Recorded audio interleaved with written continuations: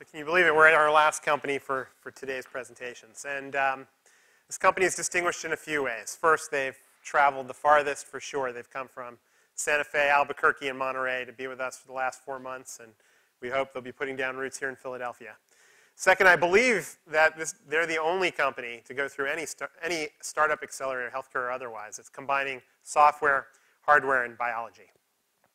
And I think when they're done, you'll really never look at your smartphone the same way again. So please welcome Biomeme.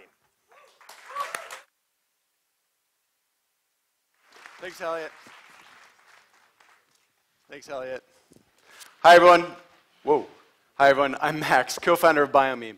We enable anyone to do real-time DNA analysis on a smartphone. I'd like to share with you the story of how we came to be and where we're going. It starts in the jungles of Vietnam almost a decade ago. Jesse, my co-founder, was on a journey to explore the biological world around him.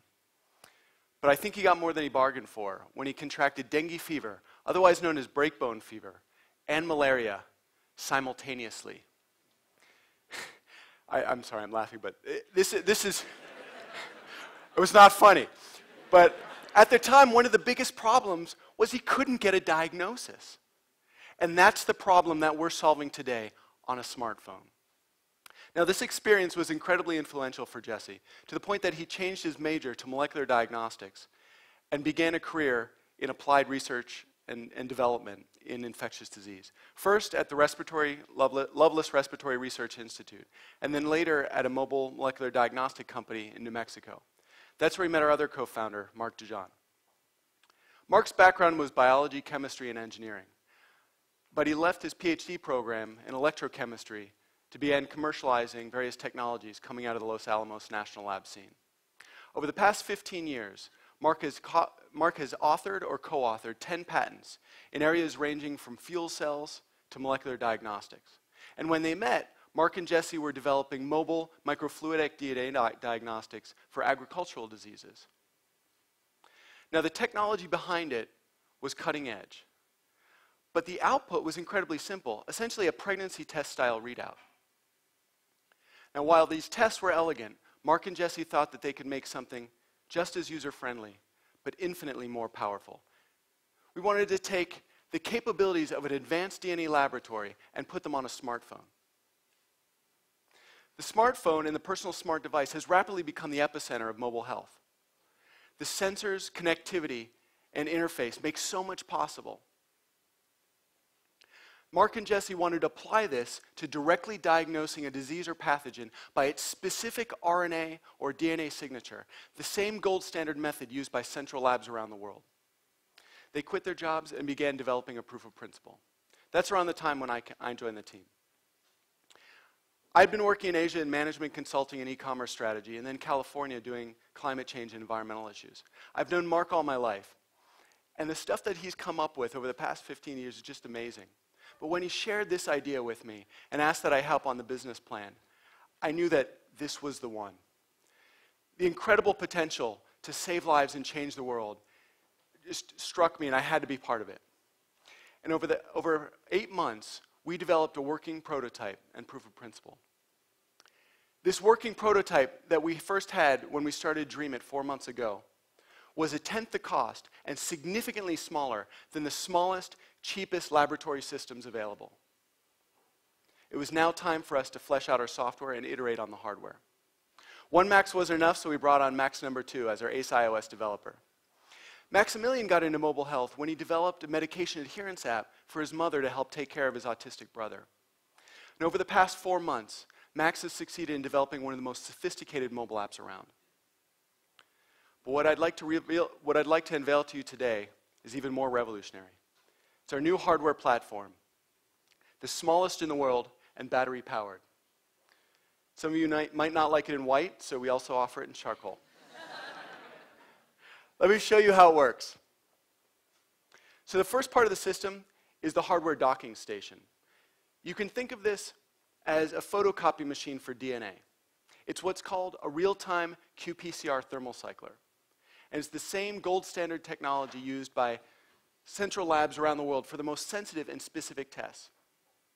For example, if I want to look for a specific pathogen, E. coli on a leaf of spinach, or HIV in blood, even if there was just one strand of DNA or RNA in that sample, our machine would be able to copy it up to the point that the smartphone would be able to detect its signature and make a diagnosis. This is what we're doing. The second part of our system is the consumables. We've got a sample prep kit and a test cartridge. The sample prep kit takes less than 2 minutes to isolate DNA or RNA. And then that's put into our test cartridge, which then goes into the thermal cycle or darkening station. This takes less than 2 minutes.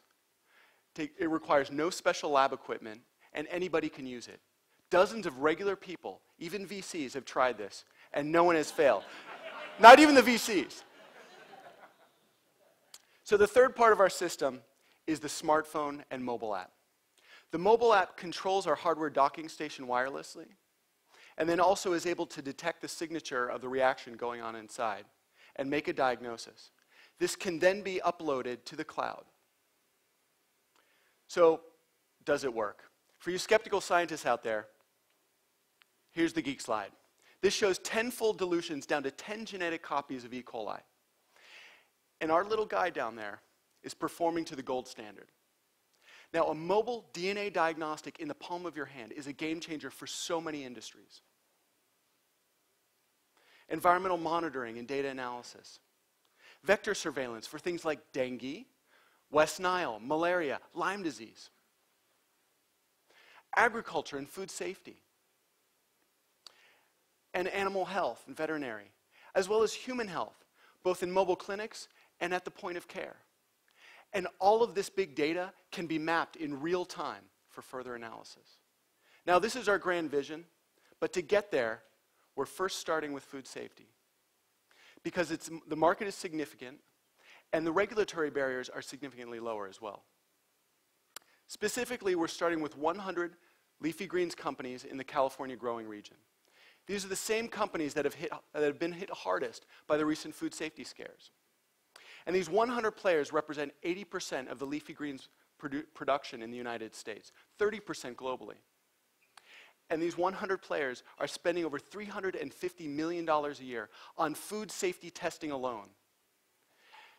They're holding all of their finished product, testing it, and then after they get the results, it's being released. And our system is able to reduce that hold time by more than 60%. And with our agricultural diagnostics background and partnerships in the California growing region, we've lined up a very close partnership with one of the largest of these 100 players.